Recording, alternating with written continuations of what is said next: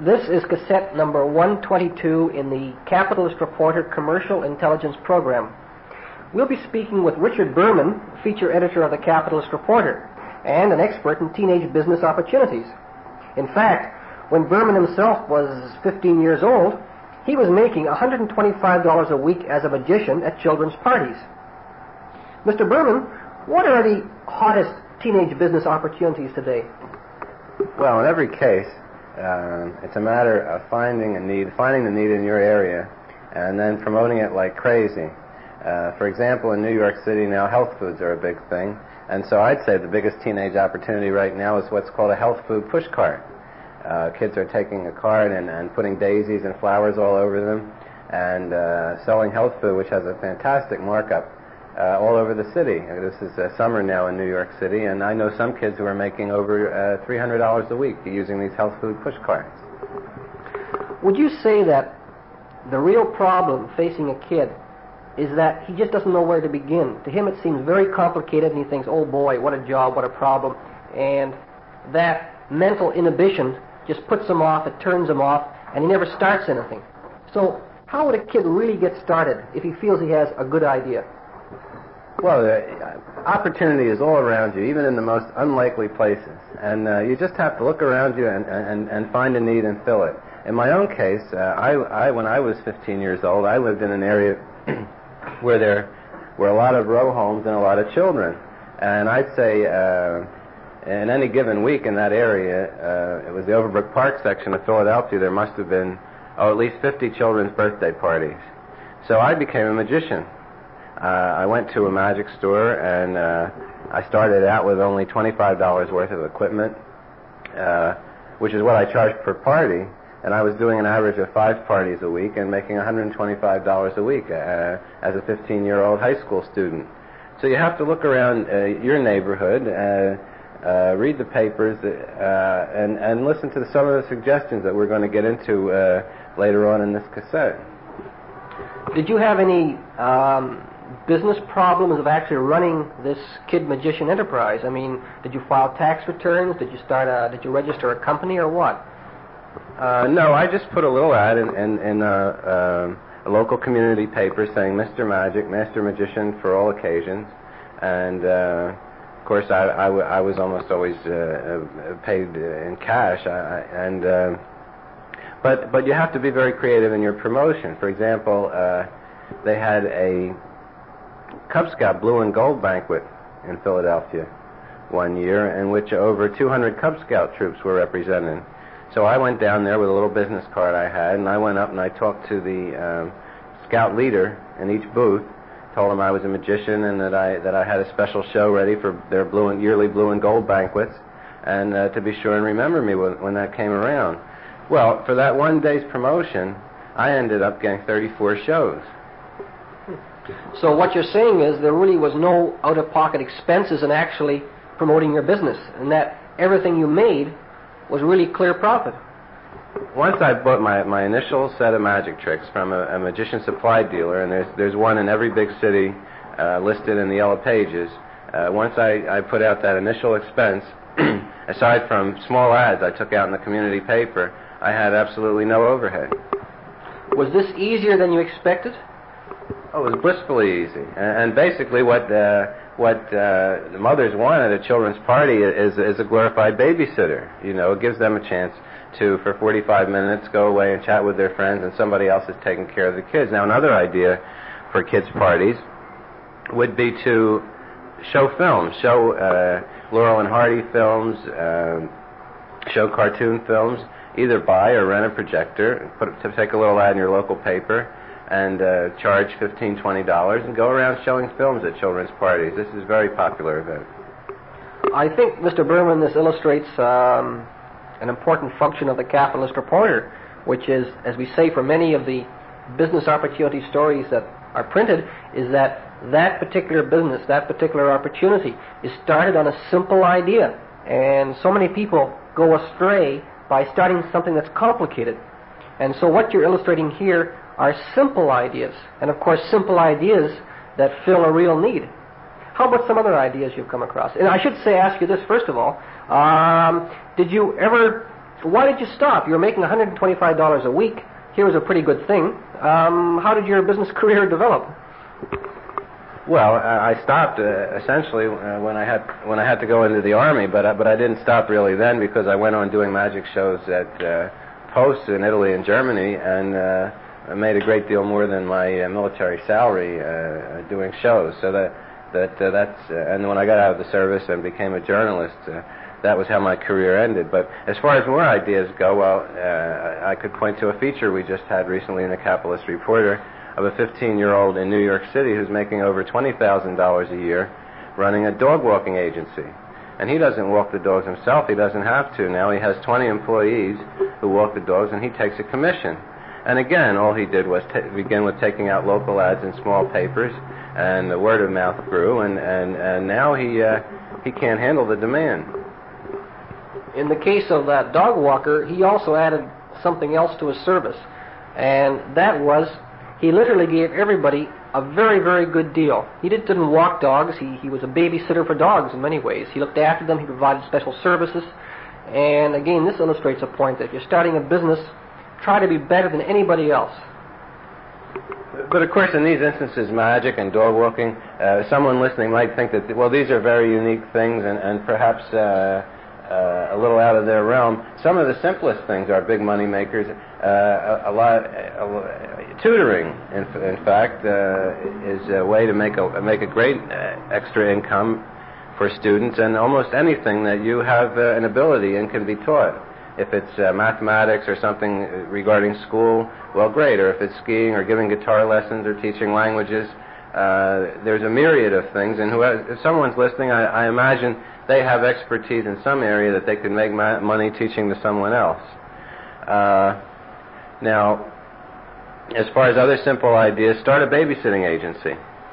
You know, if you build it up just like the dog walker, after a while you'll never have to babysit yourself. You'll have a little store of 25 babysitters, and you just answer the call, send them out, take a commission.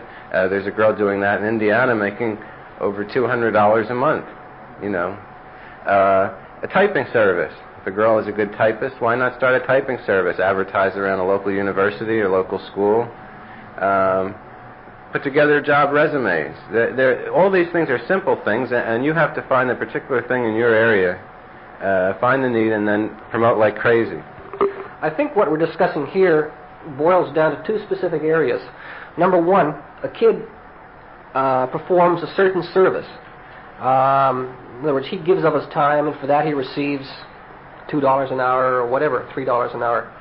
Now, from then, of course, if he wants to expand, then he becomes really a businessman. That is, he plans his business, he plans the hiring of other people, and the selling of their services.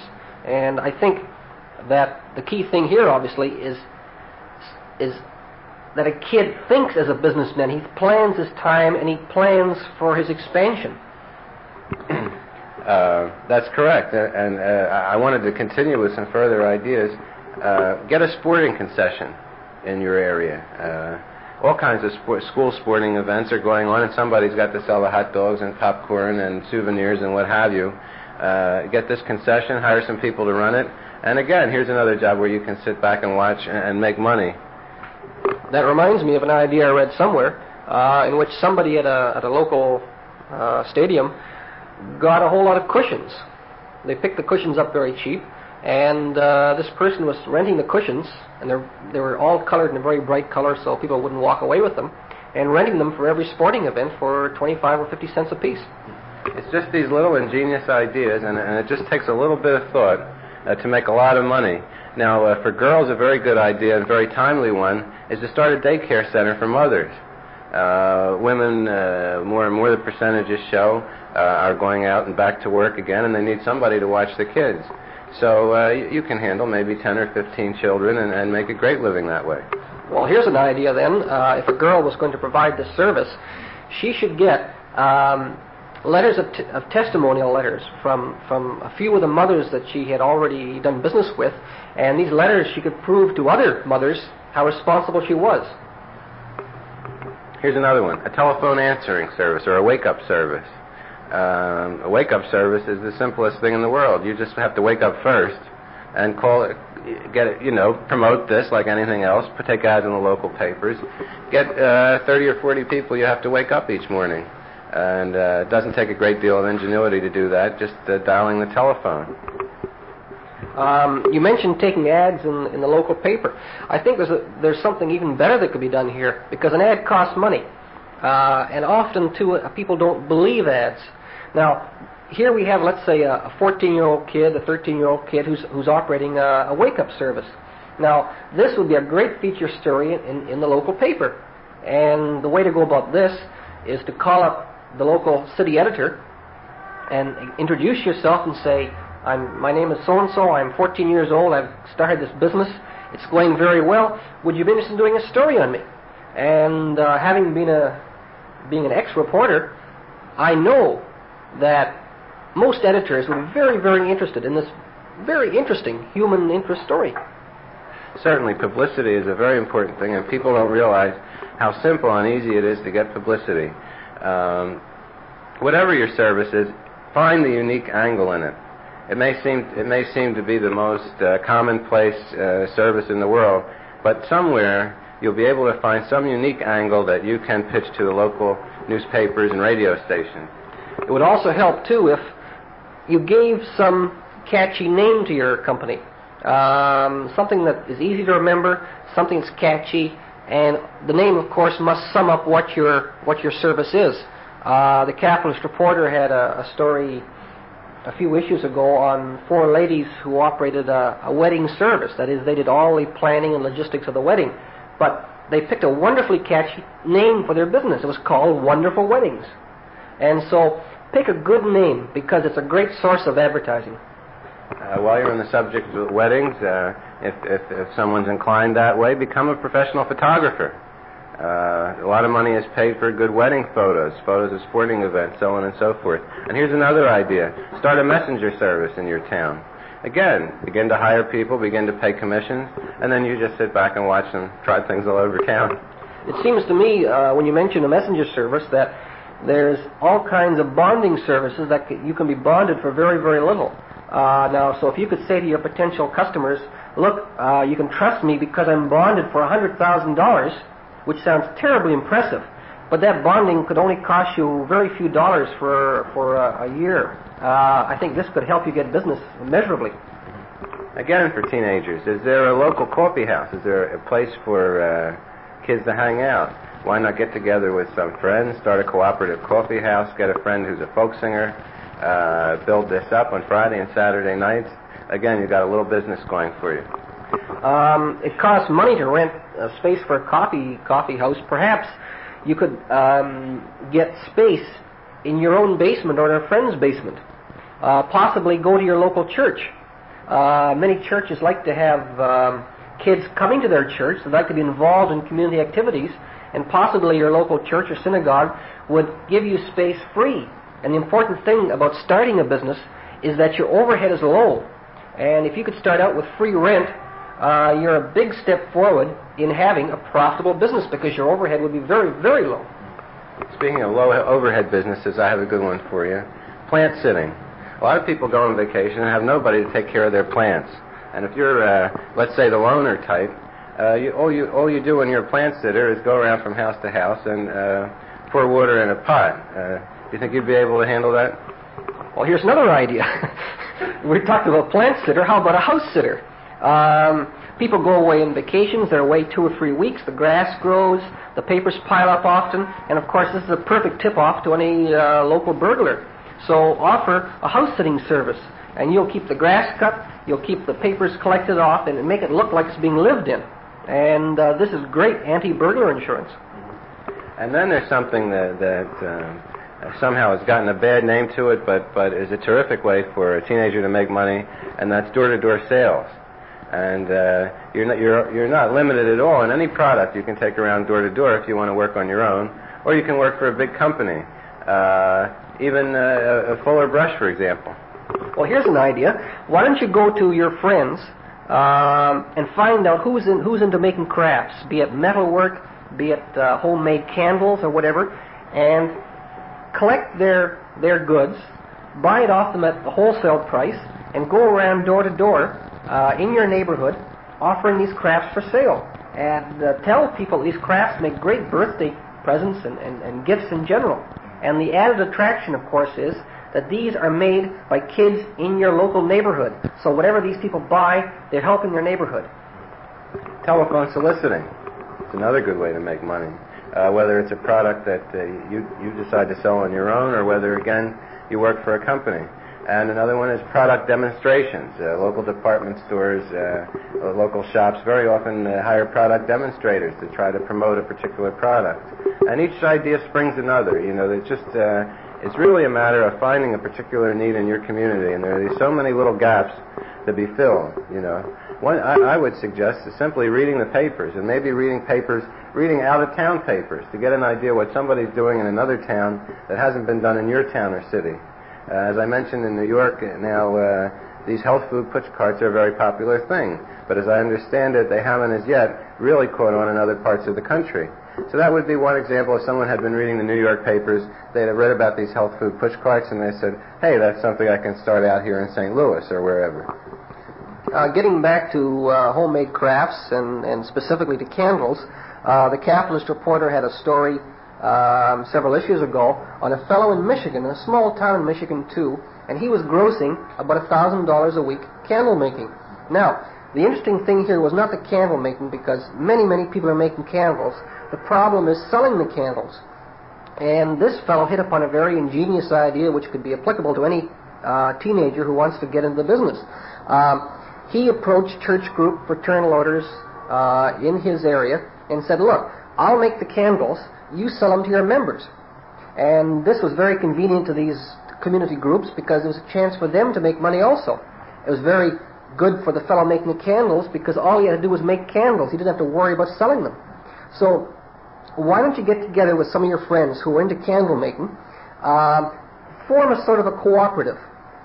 And so then when you've got a ready supply of candles in all these ingenious shapes and scented candles and all kinds of candles, then go to your legion, go to your fraternal orders, church groups, whatever, and say, look, we've got the product, you sell them to your members.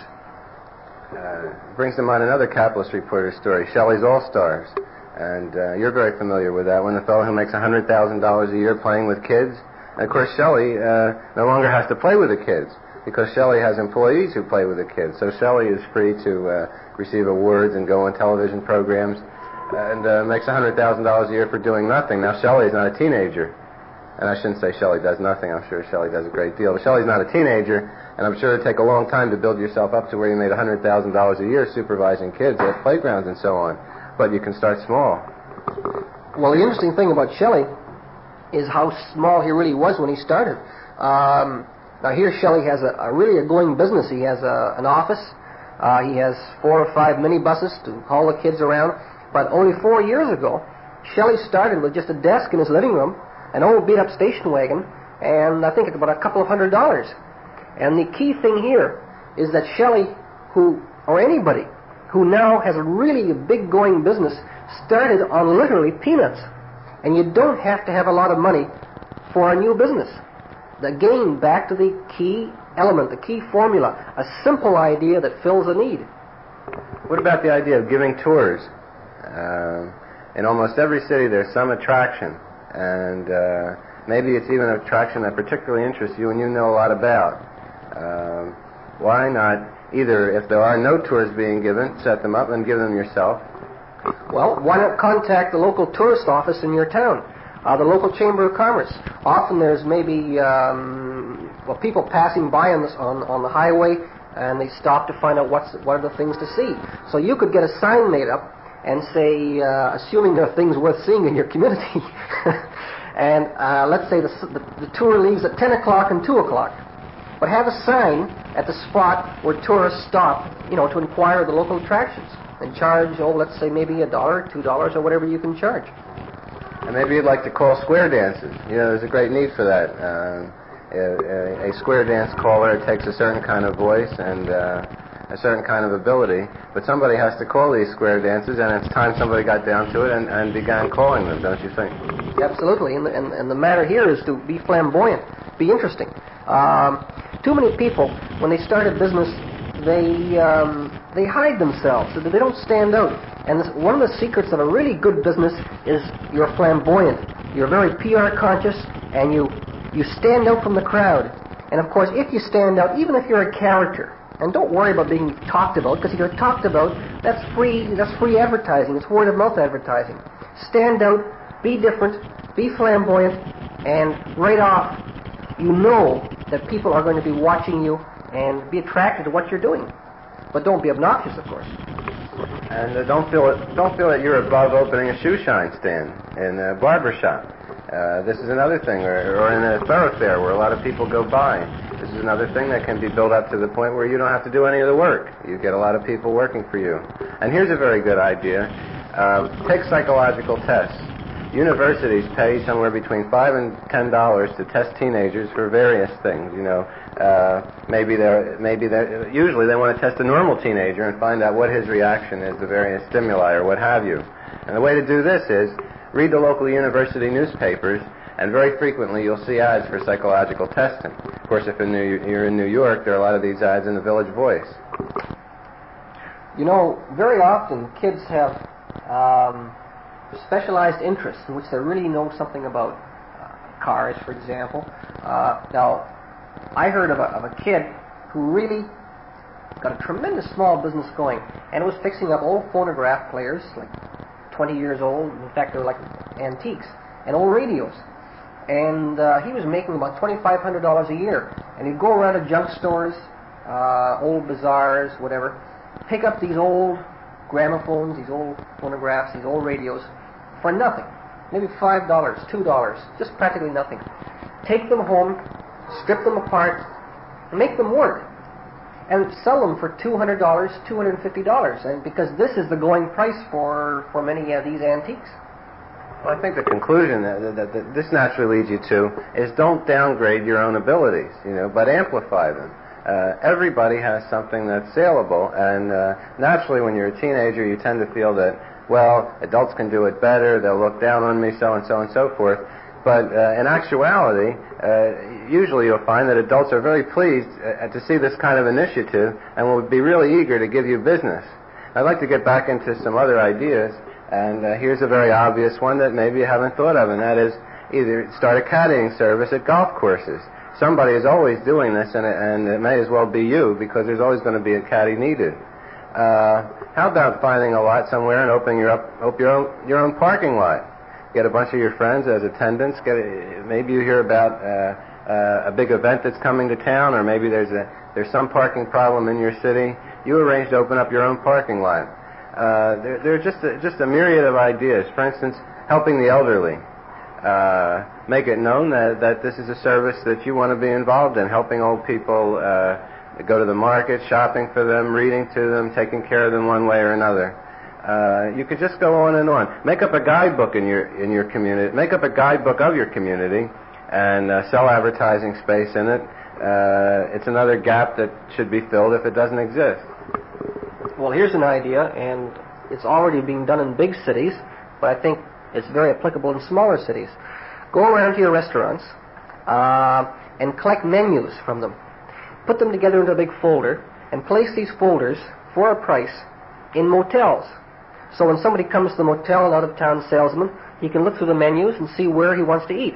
And, of course, the menus will be given to you for nothing. In fact, insist that they be given to you for nothing. And you will be charging the motel. And we talked earlier about the 15-year-old kid and the dog walking agency, but we haven't talked about the area of pet grooming, pet boarding. For someone who likes animals, there's just no limit to the amount of need there is for help, as well as horses, and while we're speaking on horses, I have no more to say on that subject, not being an expert on horses, but just that I know a lot of kids who have found work around stables. I'd like to go back to that menu idea I just said a moment ago. Let me amend that. I think you should be charging the restaurant something on top of getting the menus. I think the attraction of the motel is it is free for them. It's placed free in their rooms. So get the menus off the restaurants, plus make a charge of, let's say, $1 or $2 for every motel in which their menu is placed, in every motel. You know, it's always simply a question of drive and imagination. Now, 17-year-old Bill Wilson of Parkersburg, West Virginia, makes $45 a week as an income tax consultant, and he does this after school, you know. That's his particular ability. And, of course, that leads us to mice and frogs. They're lumped together because hospitals and research labs have a need for both of them, and Jimmy Martin of Atlanta, Georgia, raised purebred pedigreed mice, which he sold to hospitals for experimental purposes. He began breeding when he was only 10 and built his business up so that he was making $3,000 a year by the time he was in high school. Earthworms. Thousands of fishermen buy worms every weekend, and Bob Blackwell of Eugene, Oregon, raises them by the millions for a big profit. Well, if you're talking of earthworms, let's talk about crickets, chirping crickets.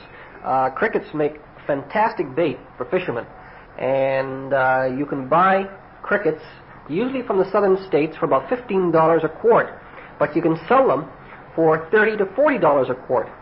Not just to fishermen, but also to the owners of exotic pet stores with lizards and birds and snakes and what have you, and of course to zoos, because these creatures love crickets. Another very topical thing is ecology, and you can actually pick up money out of the gutters. Reynolds Aluminum, I understand, pays you 10 cents a pound, or about a half cent each, for empty all aluminum cans you can collect. In fact, they'll also pay for aluminum frozen dinner cans and containers, aluminum margarine tubes, aluminum trays for fresh or frozen bakery goods, and aluminum cans for dips and meat products and puddings, custards, and other snacks.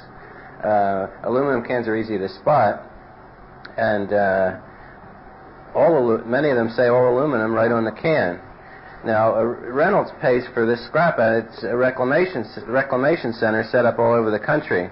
And for the address of a center near you, I understand you can write to the Public Relations Department at Reynolds Metal Company, 6601 Broad Street Road in Richmond, Virginia. Also, the Coca-Cola people are reclaiming glass bottles, and for information of where you can make money turning those in, write to the Coca-Cola Company Public Relations Department at 515 Madison Avenue in New York City. And there's money in old newspapers, and in this particular instance, I can talk from personal experience. I've sold over $2,000 worth of historical newspapers, which I got for free from Columbia University's library. And the way this came about was that I came to learn that the library was discarding these old historical papers because they had been put on microfilm and they didn't have space for them. As you'll remember, I wrote an article for the Capitalist Reporter called How I Was Given $100,000 worth of rare historical newspapers and you can get some too. Well, a lot of people laughed and thought this was a fluke incident and it could never happen again. Then the letters started coming in. We got a letter from a fellow in Houston, Texas, and he said, well, Mr. Berman, thanks to the advice in your article, I've just picked up thousands of old Texas newspapers describing incidents from the Wild West. And a fellow from Vermont wrote in and said, well, thanks to the advice in your article, after I wrote to a library in Vermont, they sent me free papers describing George Washington's death. And in fact, these papers have real value. They're traded monthly in a publication called the Newspaper Collector's Gazette. If we're talking about antiques, and of course these old papers are antiques, let's talk of other antiques such as movie soundtrack albums. Now, I'm talking of soundtrack albums that came out in the early 1950s, let's say. Now, some of these albums are selling for $100 to $200 each. Now, what will they cost you? Not much. You can go around to old bookstores, and often these old bookstores have record bins selling for 50 cents, 75 cents each. Now, you can pick these up for that, and some of these are selling, as I say, for these very high prices, such as A Streetcar Named Desire, Quo Vadis, Rain Tree Country, God's Little Acre. All these are selling for $100 or more. Here's some more. Duel in the Sun, Forever Amber, Peyton Place. Now, suppose you get some of these albums. What will you do with them? Well, don't take them to a dealer, because, of course, a dealer will buy them off you at a wholesale price. Much better go to your local library and find the name of some of the collector's publications. Get the names, get a copy of these publications, and you'll notice that there are page after page after page of classified ads. And people putting little classified saying, I've got this or that or whatever, I want so many dollars for it. And so, in other words, sell to other collectors through these collectors' publications. Let's talk about old photos. Old photos are surely one of the coming antique buys, opportunity areas of the coming few years. And I'm talking of old photos that, the late 1800s. These are incredible buys in the trend-setting cities of the United States, that is New York, San Francisco. Prices are starting to skyrocket. Now, every home probably has some old photographs. Go around to your grandmother's or wherever. I'm not saying to strip the family collection, but keep in mind that there are many people getting rid of their old family collections at church bazaars or where have you, because they don't realize how valuable they are. I'm talking of daguerreotypes. I'm talking of the old stereo cards, or the stereo photos rather. These can be picked up for $1, 50 cents, a few pennies a piece. And now they're selling for $5, $10, $20, and sometimes over $100. You know, the same type of skyrocketing is taking place in a field that a lot of teenagers and particularly young men are interested in, and that is autograph collecting. And there's a very simple way to get a valuable autograph from a living figure, and this is a trick told to me by Charles Hamilton, who's the top autograph dealer in the country. And that is, whoever your person is, zero in on who the person is, and let's say maybe it's George McGovern. Pick out their most famous speech and pick out, let's say, the most potent lines in that speech. Type them up on a piece of paper. Then write to the personality and say, "Dear Mr. McGovern," or whoever it is, "I'm an autograph collector. Would you please sign this quote?" What you get back is, and of course you won't always get it back, but you'll get it back a good percentage of the time, a person's most famous words on an attractive piece of white paper suitable for framing with his signature. That makes the autograph worth 10, 15 times what it would just be written scrawled on a piece of paper. I know there are several people who have an interesting gimmick in this regard. They get a copy of the Current Time magazine with the cover person on, and they write to that person asking them to please autograph their cover. And these people have oh heavens, well over 100 Time magazines autographed with the person's signature, and these are automatically very valuable. And if you happen to save your old comic books, or if your father or mother did, well, this is another area that's burgeoning. The original Superman comic book, which came out in 1938, is now worth over $450 at auction. A lot of teenagers put out what they call fanzines, and these are magazines which advertise comics and go to other comic book collectors. There are over 10,000 old comic book collectors in the United States. Very often, particularly if you live in a small town, you can find buys in old comics in old stores, just in attics, that are worth today $50 and $60 each. So comic book collecting is another area to get into. Now, a fellow with a lot of initiative in Hinesville, Illinois, started his own post office. He's a teenager, and he's still in college, and he's not doing anything illegal, because he doesn't handle first-class mail. And the mail he does handle, he delivers in little bags on doorknobs of private homes. And in the little town of Hinesville, Illinois, he's handling 5,000 pieces of mail a week, because he can charge less than the post office charges, and he has 15 employees there driving around Hinesville, Illinois, delivering circulars, leaflets, whatever commercial concern has to get out to people in Hinesville. You know, getting back to comic books, I wanted to give some addresses around the country where anyone listening who wanted to get in the old comic business could write and get started and give a catalog. The biggest dealer is a fellow named Phil Suling, S-C-U-L-I-N-G, at 2883 West 12th Street in Brooklyn, New York, and his zip is 11224.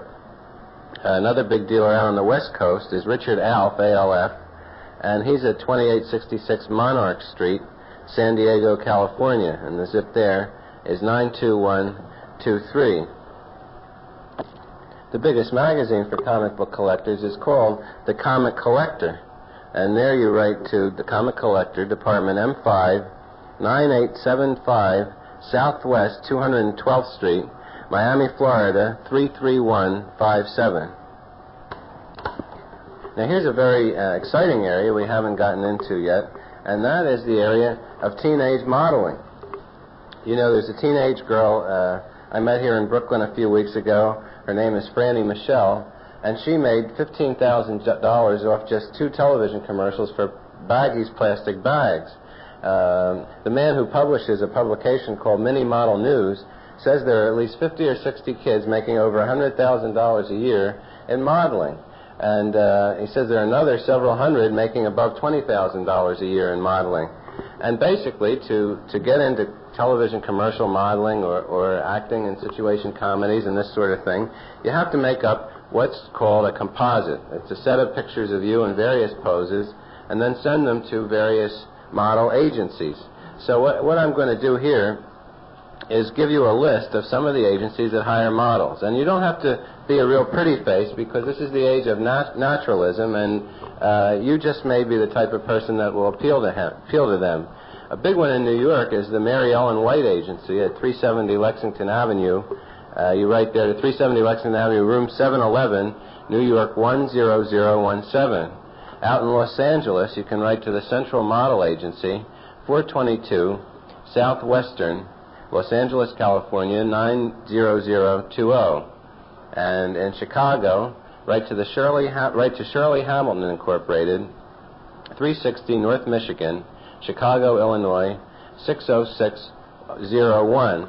Now, the magazine I mentioned a minute ago, called Mini Model News, is a very important thing to be getting monthly if you want to get into this field. And for that, write to Mini Model News, Post Office Box 784, Madison Square Station, New York, New York, 10010.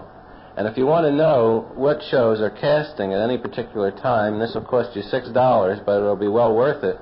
Write for a copy of Ross Reports, care of Jerry Leiter, Television Index, 150 Fifth Avenue, New York, New York, 10011. Another good idea is to essentially become a travel agent, but you don't really become an agent. You become what travel agencies refer to as an outsider. In other words, you're someone who brings them in a large amount of business and to whom they pay a commission, maybe 35 or 40%. The way you become an outsider is to have a lot of contacts, or at least for your parents to have a lot of contacts. If you're someone whose parents belong to a lot of political organizations, are very active in the community, have them talk to these people about having you plan their next vacation or their next group trip. Then you approach various travel agents in your city and you say, listen, I can deliver 200 people to you. What percentage will you give me? The one who offers you the highest percentage, that's the one you work through. And of course, by working through him as a so-called outsider, you don't have to register for anything, or you don't have to get any particular special license. He's the one who has to go through all that. There are stories that have come through here of teenagers making $200-300 a week as outsiders for a travel agency. Here's a somewhat ruthless idea you might try. Get a job at a pet washing and grooming store. Learn from the manager how to groom dogs and animals, how to take care of them, whatever the services of that store is. And then go out into competition with them once you've learned how to groom animals, and put a little ad in the paper. And because you can operate right from your own home, you can charge much less because you have no overhead, practically none. You know, there have been several good pocket books which are readily available that have been published on the subject of teenage business, and I'd really recommend anybody listening picking up these books. One is called The Independent Teenager. It's by a fellow named David Rubin, and I'll give you the address. If you can't find it in your local bookstore, then right away to Collier Books in New York. It's part of a career guide series that they have. Now, another book, and this one is another terrific, is full of terrific suggestions for teenage businesses, and that's called 101 Summer Jobs by Roberta Ashley. If you can't get a hold of that in your local bookstore, then write to Tempo Books, Grosset and Dunlap Incorporated, 51 Madison Avenue, New York City, New York, 10010, and that's 101 Summer Jobs. Another book that I strongly recommend you get a hold of is, as soon as I find it in the papers that I have here, a book called Campus Jobs, and that's one that gives you a lot of suggestions for how to make money around all the events going on in a college campus. And the name of the book is How to Succeed in Business Before Graduating. It's by Peter Sandman and Don Goldenson, and it's published by the Macmillan Company. So those are 3 very good books, and they're chock full of ideas for teenage businesses. Of course, in anything like this, it's a matter of applying some just good common sense with some hard business practice training, and I wondered if you'd have any comments on that. Well, assuming you have an idea in which to start your business, it is vitally important that you plan out what you're going to do. You plan out step 1, step 2, step 3, step 4. You plan out how much money you will need, for example. You give yourself a budget, and you realistically budget your plans, because you could be unrealistic and you could end up needing far more money than you think to begin with. Possibly. I'll interrupt you a second. That reminds me, before you go on, a terrific way to learn how to run a small business is what they call the Junior Achievement Program in all high schools. And these Junior Achievement Programs actually set up a business for a term, and I forget the actual percentages, but I think 95% of these businesses have been profitable. So if you want to learn how to run a small business, I highly recommend that you get involved in your local Junior Achievement Program.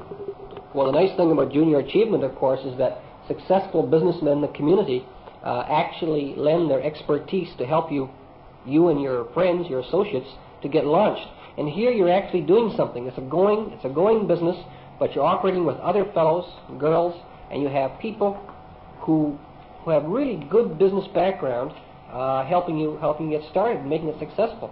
Now, on your own business, you may want to register a company. Now, there's nothing to it. You don't need a lawyer. You don't need hundreds of dollars. It's really very simple. I should caution you, though, there could be a regulation or a law that prohibits anybody under a certain age registering a company. But you can check that out. The main thing is contact City Hall. Tell them you'd like to register a company. If they can't do it, they'll put you on to whoever can. They merely tell you where to pick up the papers, usually at a business supply store. You fill them out.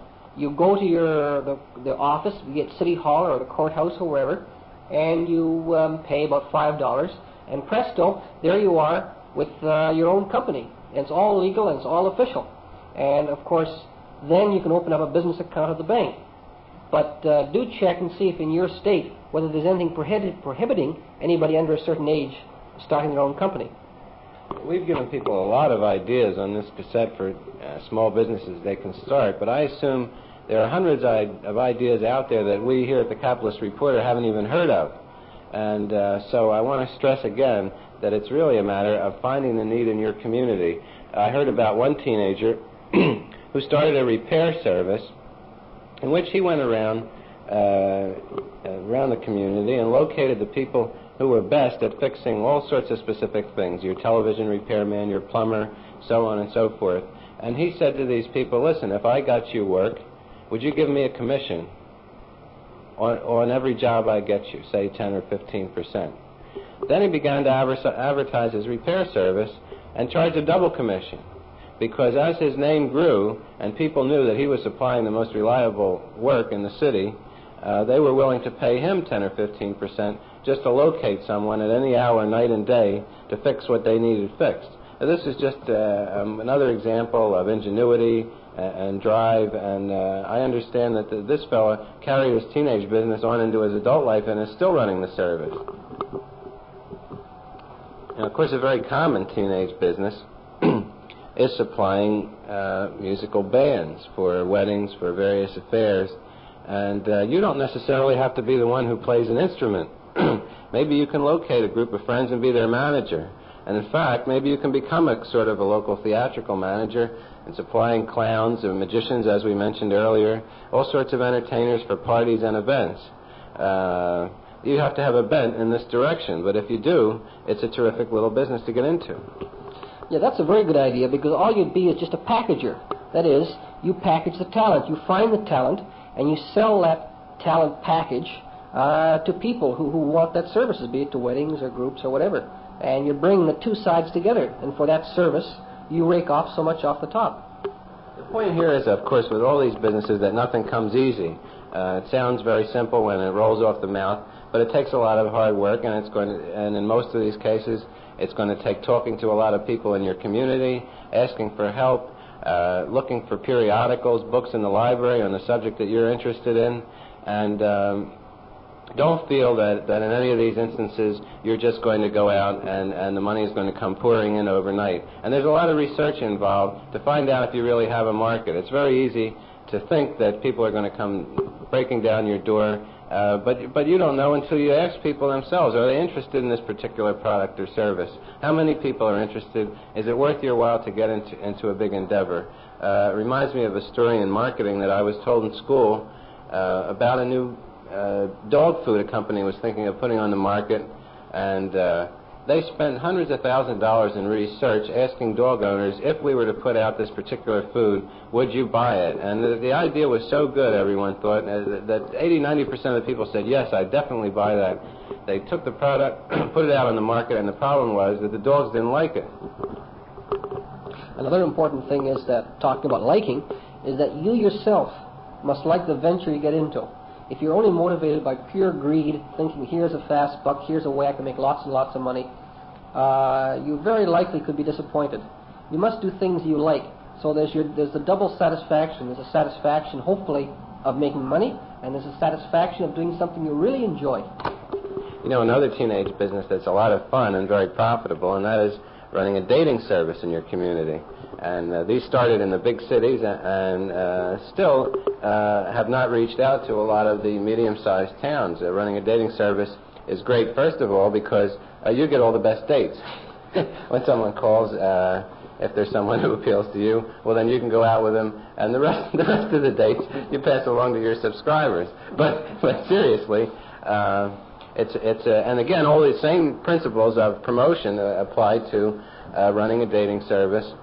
I don't think you'd want to get into the extent of running a computerized dating service, but if you did, it's always possible to rent a computer for an hour once a month from a computer company and put the names in. But probably on the scale you'll be working, it would just be a matter of making up a brochure and matching up various characteristics of people who would like to go out with each other. Now, a spin-off from this is throwing singles parties in your communities. Here in New York, of course, this is a gigantic business, even to the extent where they have ship lines have 3-day singles cruises to nowhere, where you just hundreds of singles go out on a ship and float around for 3 days. But there's a vast area in the field of getting single people together to meet each other. And single people have a lot of money to spend on socializing, a lot of money put aside for this purpose. So again, here's an area where you can tap a need. Now, we talked early in this tape about the idea of a health food push cart. And of course, that's only one thing that you can take around the streets. But in New York, for example, a peddler's license costs $2. And there are just hundreds of things just walking down Fifth Avenue on a Saturday that young people are selling on the street. Another suggestion, similar to the health food push cart and now catching on a great deal in New York City, is a flower stand, a push-wheel flower stand where you sell a bunch of flowers for 50 cents or $1, maybe cheaper than the flower store you've got your cart sitting in front of. And that's the reason that the police often chase the people who are selling things over the streets away, but they're very rarely arrested. There are other people who use a little kind of compressing machine and will put your picture on a button for $1. They take your picture with a color Polaroid camera and make a button for you. I don't know where you locate this machine. You'd have to do some research, but a lot of young people are taking those around New York. What about the idea of starting a moving agency? Well, in New York City, a number of people have started such agencies. And the advantage is, of course, that they can undercut the regular moving agencies. The regular moving vans or whatever, they're unionized. So automatically, the price has to be sky high. Secondly, of course, the moving company has to support an office overhead, staff, it's the whole paraphernalia of a whole going organization.